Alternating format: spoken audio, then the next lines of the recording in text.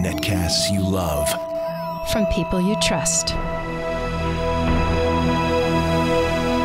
This is TWiT. Bandwidth for TWiT specials is provided by CacheFly at CACHEFLY.com.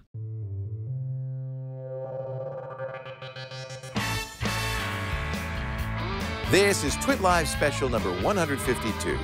John Ellis, Ford Software Evangelist. Those of you that didn't hear it, our CTO said it best. We are a customer-driven organization, and with yesterday's announcement, we are now a developer-focused organization as well. So tell us about the announcement in more detail. So in 2007, we introduced Sync, which is cutting-edge technology to control your bring-in devices. I'm a big fan. Got it in my 2010 in Mustang. 2010, we acknowledged intent to wrap all those services, cool services, with API software to give third-party developers access to that same suite technology. And we finally, in 2011, launched it right here at this show, on this stage, Pandora, followed by Stitcher and iHeartRadio. We're taking the level up. Yesterday, we said, hey, we're no longer in a closed beta. We are an open program. And so developer.com went live yesterday at 4 p.m. Pacific time. We're hitting thousands on a sustained basis every hour. Downloads, it's open. Guys, girls, come, bring your ideas, bring your code. We want to see it. So I'm an app developer on Android, iPhone, BlackBerry, Windows Phone. And I say, gee, this would be interesting to, well, there was just an app over here. These guys do an app finding parking places. That's right. Ford builds in this great park assist into many of its vehicles. And they want to tie into it? How? So what is the process? They download an SDK? What do they do? So let's start from the beginning with what is the technology, and then that will help you figure out where it's at. So on the head unit, we have some very cool things, buttons, knobs, dials, voice. We have all this sweet access. We've wrapped it with software called AppLink. Right. We've now made those APIs available to third-party developers. Right. They find it on iOS and Objective-C, so it's a library that they would take, bring it in Xcode, and away they go. If you're an Android developer, you know Java. It's done in J2ME for Dalvik. You take it out in an Eclipse project, bring it into your project, and away you go. On previous releases, we were supporting BlackBerry. We're waiting for the BB10 announcement to figure out where we go with that. Microsoft Win 8 coming soon, but not there yet. We're following the trend with volume. So the goal was use a platform that you already know and love. So if you're an iOS developer, you are using iOS plain, clear, and simple. And if you're an Android guy, you're using Dalvik and your Eclipse. Basically what happens is your phone is paired with the head unit over Bluetooth, and we use the SPP, serial profile, to push the APIs back and forth. So you're a developer, and you're on an app, you're communicating with the head unit in a safe and controlled fashion. And it looks, and that's important, by the way, because one of the issues, of course, is you don't want to give rogue software on your phone control to the car's computer. Is the car computer, the computer that's doing the injection, the braking, all that, is that separate from the computer in the head end? Yeah, so all the safety critical functions, all the, we call them ECUs, are in a separate and controlled area. They're not accessible from where we give you. There's a physical, actually not just, it's physically hardware separated. They're not accessible. And that's, by the way, huge, because we're seeing already exploits from other vehicles and other companies, people getting into the locking system, for instance, and things like that. So you physically separate that stuff. That's correct. That's a functional architecture of the product from actually back in the day when we created Sync in 2007. Right. And it's carried forward in My Ford Touch, same architecture, it's firewalled off. It's kind of more expensive because you have to have separate hardware for the two units. Well, but again, I'm not an auto guy, so I can't speak to the bill of materials. I think it's important that you do this, But safety is critical. Yeah. And that's kind of why it took, we got a lot of push and pressure from folks. They're like, hey, Ellis, you know what we want, you know what we're doing, why is it taking so long? Right. The 2 years was spent trying to make sure that we figured it out, make sure that we understood it, worked with key partners, and so we said, hey, try and break this. Try and tell us what you've learned. Understand what's going on. Some of the key partners that we were launched with on Monday: USA Today, Amazon, Cloud Player, Wall Street Journal, Rhapsody, Kaliki. Solid developers. We're like, kimono's off. Tell us what we need to do. Help us work it out. And so, what we released on Monday, they've used. So they've been doing it. And again, we're getting great response from people. So we're excited. So I wrote this great app. I'm using your APIs. What's the next step to get this app to work with a Ford vehicle? So if you've got an app already and you're looking to extend it into the vehicle, so a couple different things. You'll go get the SDK, and we have all the assets needed. So the actual software development kit itself. You have an emulator. Sorry? You have an emulator in here. We actually do. So on the sites here, we have hardware. So it's the actual hardware you would find in a car. We call it Sync in a Box. It's called our TDK. And those are also going to be made available through the program. Software emulators are coming soon. But you would basically you would take the SDK, we help you with all these assets to teach you what are the APIs, and you figure out how you want to modify your experience to suit the car. So again, from Ford's standpoint, we're here to enable you. We recognize you have a customer base, and your customer base happens to be a Ford customer. Right. We're not trying to dictate that. We're trying to ensure that what you do is safe, but other than that, we want your customer relationship to just be extended into the vehicle. So to that end, we'll show you stuff. But now it's up to you to go figure out how you want that design to work. How do you want the flow to work? What do you want it to look and feel like? Once you're at a point where you're like, I'm done and I'm cool and I'm ready to go, then you come back to us and say, I want to distribute. And that's kind of the automotive kick to a traditional developer program where it's like, OK, before you can distribute, you got to talk to us. Because we want to validate that you've actually followed sort of the rules of the program. You've understood the idea of distraction. You've understood the idea of what the program's trying to accomplish. And then we're going to stand there and partner with you on the standard distribution channels that you already know, iOS and Android. It's the same app. Today, you can go Kaliki, Pandora. It's not Pandora Ford. It's Pandora. And it just works. Will you do some sort of branding or imaging or certification? Can I see that on the app that says Ford certified? How is that going to work? So a couple different things on that front. First off, when the phone is actually in an app link mode, so the application's actually running in app link, the screen has a lock. It's an imagery lock, and it will have the logo of Ford and the logo of the company. It will say something like, and it's up to the developer to kind of figure that out. We've given guidelines, but it basically says screen lock while in app link, screen lock while in driving. And what that means is that the application itself is not accessible. You cannot interact with the app but through app link. So now through your voice or through your vehicle controls. Your phone still works. You can get phone calls. You can do other things with the phone. Just that app cannot be done while you're in that mode. With respect to then testing, there's a couple things we're doing. We've published the suite of tests that we're expecting you to be able to pass and demonstrate before you even come back to us. That's good. And those tests follow suit with our sort of distraction guidelines, what we're trying to accomplish with the objective of the program, et cetera. And then when you come to us, we're going to subject it to a suite of tests that are not public. We're not going to tell you about them. But they're tests that we're going to validate to understand cognition. We're going to talk, we have a huge user base of just Ford employees that will now take a look at this, drive tests, smoke tests, things of that nature. At that point in time, we come back to you like, hey, you've check. We're good to go. Here's the distribution license, and the license has some requirements. One of them is when you submit to the store, we have to have you do some meta tags, Ford, app link, sync. And then those tags are now usable for us to help our customers discover app link enabled apps, whether it's through the store or other. What we're announcing as well is the idea of a catalyst. We're telling developers, we're going to help you.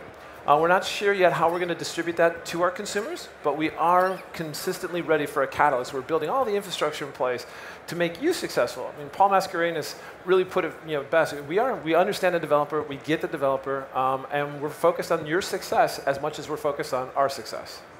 Now, of course, much of the control is going to be through the voice interpretation of sync, using the nuance and so forth. Can I add commands as a developer? How does that work? Do you have to add the commands? No. So what we've done, we've actually wrapped the TTS, or text-to-speech service. The actual engine has been wrapped with an API. And that API says, OK, give me your voice menus. And so there's two components to the architecture. The API is what you want your system, the car, to speak, or what you want menus on the screen to look like. You pass that in an API call to the head unit. The architecture of the head unit is such that we understand distraction, and we've implemented the distraction guidelines on our head unit. So you send us 200 menu items, we'll take them. We're only going to show you 5 because the car's in motion. So there's things like that we've put in there, and we explain that to the developer. We explain sort of what's in place, the benefit there. From the voice standpoint, you tell us what you want the voice menus to look like, and voice menus are constructed. So when you go out here to any of these developer examples, and you're out there saying, hey, Amazon Cloud Player, play XYZ, that voice command was chosen and built by Amazon, not by us. That's great. And So it's completely extensible. Absolutely. Your vocabulary could go anywhere. The vocabulary, the flow, and that's what we're saying to the developers. So one of the things we're proud of is it's really easy to use. I mean, some developers are turning stuff on like in 24 hours. And then what's happening, one cool example is a partner of ours last year, NPR, fantastic application, wonderful partner. They were up in about 48 hours. And then when they saw the power of voice, they stepped back and said, we want to do something slightly different. And so they started from the beginning and redid the app because they knew now that they had voice. And some of the other partners are recognizing it. So yeah, some of the time is being spent like, I can do so cool stuff. Yeah. I'm going to take a step back and redo my experience to now take effect of that I'm in the car. But again, it's easy. You can be up. And if you want to extend it, go for it. If you want to just do it simply, go for it. But again, that's the idea. It's your customer, your brand. It's our customer, our brand. But we're hoping that you're going to take advantage of the power of it. Well, think how powerful that is. That means now when I bring my phone into the car, the sky's the limit. I can have a huge variety of apps. You've got the early partners, as you said, Pandora, Stitcher, who's brought us here today, Slacker. Those guys, what kind of experience have they had? They've had it for a year now. How has it been for them? So, I mean, I don't want to put words in people's mouths. I want to be careful. But, I mean, the feedback from the guys when we talk to them, and I'm talking like the development team. So the Pandora development team, Stitcher, Slacker, iHeart, is generally, wow, it really is actually easy to use. Yeah. It's well thought out. One of the key concepts that we were trying to communicate yesterday through people like yourself, the press as a vocal voice for everyone is, we get the developer. Right. The guys on the floor here working are all developers. Every one of them here is doing something with respect to pushing the limits on what we're doing with AppLink. And so we understand the development community. All of us have the SDK on our machines. All of us build on a regular basis. When we're at meetings, you can tell the guys who are part of the JTE, that's my initial, the JTE org, we're all hacking away constantly because we want to make sure we understand it. We want to make sure that we're providing value because at the end of the day, there's competition. So the imitation that's happening right now in the marketplace is a huge validation for what Ford's doing. Right. The bring-in strategy, the application access strategy. So we recognize it, we welcome it, and we're up in our game. And so from that standpoint, we're excited. We're very, very excited, and we're wanting to make sure that we're constantly providing value. Because at the end of the day, a developer needs a vehicle at some point in time to put an app on. Right. We want to be that vehicle. That's how we sell more vehicles. That's great. Yeah. What kind of access to the underlying vehicle platform do I have? Is it just for content, just for playing back music, or can I do something even more significant? So AppLink as a product suite has an evolution of its own. So we're on a version of the API suite, and that version was focused on the sort of things that both Ford could be comfortable with and developers knew about. So and stuff that our drivers knew about. So music, radio stations, whatnot. And so to that end, it was very infotainment, the services of the infotainment system that were available. We have a roadmap, and again, developer.ford.com. We're blogging, we're posting, we're telling people we're unveiling sort of little sneak peeks at what's coming up through 2013 and beyond. Vehicle data, access to more and more underlying systems are on roadmaps and are planned, or in some cases are actually on people's laptops today. We're working it to validate it. All of us are developers, and we know what developers want, and so we're very keen on making sure that we can get it to you in a safe and responsible manner. That's always the trick, but boy, you got, I read 25 gigabytes an hour of data coming off the sensors on this Fusion Energy here. Everything from the backup camera, the radar and the bumpers. I mean, this thing is a platform that is feeding tons of information back to the system. And I can just imagine the kinds of apps you could have if you had access to some of that data. I understand there's, of course, a safety issue. And, but is that on the roadmap at some point? Yeah, so there's two parts of sort of Ford's statement here at the show. There's the production quality. We're there, and we're making sure that we have quality apps and that we have a quality experience for our developers. And then tomorrow, my colleagues are going to also talk a little bit more in depth about OpenXC, which is a research effort to actually figure out what would or what could happen if you're a cool developer with some of the sweet data that would come pouring your way. And then through developer.ford.com is where they marry. And so as you figure out stuff in a research environment, you start understanding what happens. We're going to pull that back and funnel it back in through to AppLink and say, okay, great, we now know what's out there. This is so cool. Let's go see if we can make that happen. There's a model for this in Silicon Valley that companies like Microsoft that create a platform, like Apple that create a platform and then open the platform, reap huge benefits. Now you suddenly have a giant R&D department thinking about things you can do with a car. And it just doesn't just come from Ford. Right. So I would imagine that's got to be a goal for you. Yeah, so I mean, on both fronts, I mean, so OpenXE is absolutely focused on those people who are cutting edge in research, big data. I mean, as you mentioned, gigabytes of data are flowing. So what's meaningful? What's Even usable? if it's read-only, that would be great. Well, so right? it is read-only at the moment, Right. and envisioned to be read-only for a long period of time Right. until we could figure that out. But on that side, it's like, what do you do with all that data? How do you get it? What are the limitations of either Bluetooth or Wi-Fi? How do we Right. actually get the vehicle data to you such that you can do something with it? Kind of a fire hose. So that's kind of cool, and that's that side. And then on the product side, we're like, if you've got cool ideas where you're pushing the limits of your app in our vehicle, let's talk about that. I mean, we're looking for two things here. One, we've got some categories that we're immediately interested in: navigation, health, things that are going to drive the vehicle safer. How do you help with fuel efficiency, my driving habit? I mean, all those kinds of things. And then we're also looking for you to tell us what are some of the things that you think should be in the vehicle, whether it's from an access standpoint or a hardware standpoint that then we wrap again with this cool software. Right, right. Yeah. It's a very exciting thing. What are some of the, I mean, it doesn't have to be stuff that's going to happen, but just some of the blue sky ideas that you're starting to hear from developers? I'm sure they're getting excited. Yeah, no, they are. I mean, we've had a lot of noise coming, not noise. We've had a lot of interest coming back, and people on the floor are seeing the badge, or they're seeing us, and we're getting, hey, can I talk to you for two? I got a great idea. Well, these parking guys. Well, the park guys, yeah. Like we go on. And what's happening is three things. In Dearborn, Ford is a very well recognized brand. In the world, it's a recognized brand, but it's a recognized brand from an auto standpoint. And so part of our story here is we're more than just the auto from the standpoint of hardware. We're a software company looking for cool things. And so we're trying to embrace a whole new audience of innovation. You almost have to fight preconceived notions about Ford, what Ford means. Well, it's not just a car company. Ford and the auto industry at large, right? I mean, And Ford takes its obligation quite seriously, right? I mean, Yeah. 110-year-old company that's been doing and driving innovation on a regular basis. And so, yeah, we understand our obligation, ready to stand up in the industry for it. But we're looking for huge innovation. And so what are some of the cool ideas? Get back to your question. If I have, this device, that bring-in device, we recognize that 45 minutes of your day, roughly, in the US is spent driving. It's a little bit more in some parts of the world, a little bit less in other parts, but it's only 45 minutes a day. So let me call it an hour. But you're with your phone 24/7. Right. Your phone is within 3 feet of you 24/7. And so it's a very personalized experience for you. So for us, it's like, instead of trying to fight that, let's figure out how we can extend that experience into the vehicle. And so what are some of the cool things that happen? Well, people are using their phone, especially when NFC comes available, as a payment. So imagine an app that knows that you're buying gas on a regular basis, and it's in AppLink, and it now is understanding your vehicle usage and driving behavior. It can start making recommendations either on routing structures, it can make recommendations on driving patterns. It can do all this without Ford having to get involved. Ford makes things available, and by that definition, the customer gets excited, it's a cool opportunity, and people want to come to Ford. Right. Yeah. Well, I'm thinking GPS also. Now, of course, Ford has GPS, Sync has GPS, but I also have about 18 different map programs. I've got Waze, so is there a way to maybe integrate that in somehow? Absolutely. So again, the value of AppLink is it's API software that we wrap around a particular service. And so you can get GPS. That's some of the vehicle data that we're going to be looking to push. But what we're cool about is your phone has GPS, but the car literally knows where it's at. Right.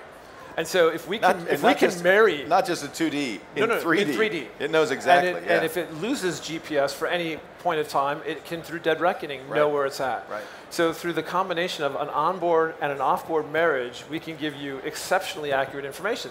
Now the question is, as an app developer, what do you do with that? Right. What could you do with that? Right. So things like geofencing. I mean, so we're looking at, again, the sell for the executives at Ford was, there's massive innovation happening at such rapid pace on the mobile device. Let's not try and catch up. Let's make sure that we can tap into it and do it safely and extend that paradigm. Well, I think of Pay with Square. I could drive up, the car announces that it's there, I'm going to pick up my coffee and drive right off. Starbucks is a big deal with Square. Wouldn't that be awesome? You could do it with Square. You could do it with the fact that you're accompanied with eBay, and eBay's on the phone, or PayPal's on the phone, and it knows that the threshold's been triggered, and an automatic debit. I mean, we want developers to think broadly about what these kinds of things are. Yeah. Take the app, come back to us with your ideas. So before, it was a struggle because you'd have to try and explain it to us. And that's really difficult when it's really a new idea. So the idea of the program is go, have fun, figure it out, work through it, use us as need be. We have assets and resources available. Use us as need be, but then come back to us with your idea. Don't just talk about it, show it. Right. One of the mantras that I have on the guys on the team is code beats paper. Don't talk to me about it, show me. Right. And so let's go do that. And so that's the same concept with the developers outside. It's like, you know what? We're done talking about it. Let's go do it. Do I have to pay you anything to get the SDK to look at the API? No, the program's completely free. We are exploring opportunities for unique and personalized access to some development resources, whether it's TDK or people. Right. But right now, no, our goal is we're not trying to charge you. We're not trying to make money on this. We're selling cars. Right. Ford Motor Company is a car company. And we recognize that our customers have phones that they have personalized and that they know and want in their vehicle. Ford knows it has an obligation to help make the drive safer. And so it's a perfect marriage.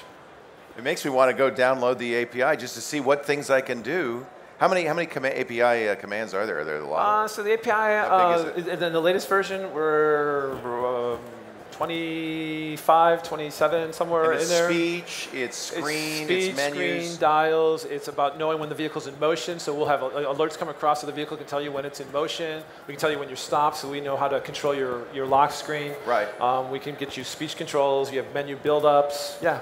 That sounds so cool. It makes me want to write something. You know, well, and that's the excitement. That's why we're sitting here. I mean, somebody, Robert Scoble yesterday asked me, he goes, "Do you have the coolest job?" I said, "You know what? I do. This is so fun. Really great. Every day is just it's a great job." Well, you have a chance. You're speaking to developers. Tell them, what do you want? What are you looking for? What's your dream application that you just want somebody to write right now? Wow, the dream application. You know what? I don't know that I have a dream application, but guys and girls, what I'm looking for is you guys to be unleashed and come to me with some, just think out of the box, some creativity. Yeah. And if you're interested in actually working with us, not just as a developer third party, but working with Ford, I got cars to give away.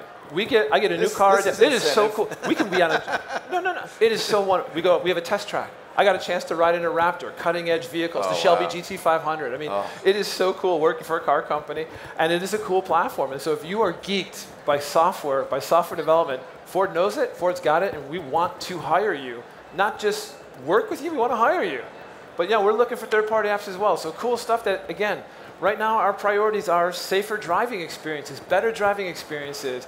Is it cheaper, safer, faster? So we've got the My Energy Lifestyle, I thought that was interesting. Well, that's one I'd like. I'd like to be able to talk to my sync and say, turn the Nest up, I'm on my way home. Absolutely. Heat up my house. Well, there's that. There's also the fact of applications that help me drive better, figure out routing, figure out opportunities for turning my power. And so one of the things that we're doing with My Ford Mobile is the ability to go from gas to electric back to gas. So if you're driving a route, the ability to actually modify the vehicle as you're moving. So software has become a huge focus at Ford Motor Company over the last few years, and this is just the tip of the iceberg, and we're excited. How exciting.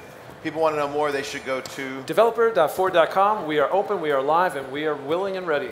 John Ellis, thank you so much for telling us. You're a great evangelist for this, telling us all about the Ford and software. You're more than welcome. Thank you very much. Like I said, we're looking forward to what's going to come. All right. Thank you so much. Thank you, Leo. Take care. Appreciate it.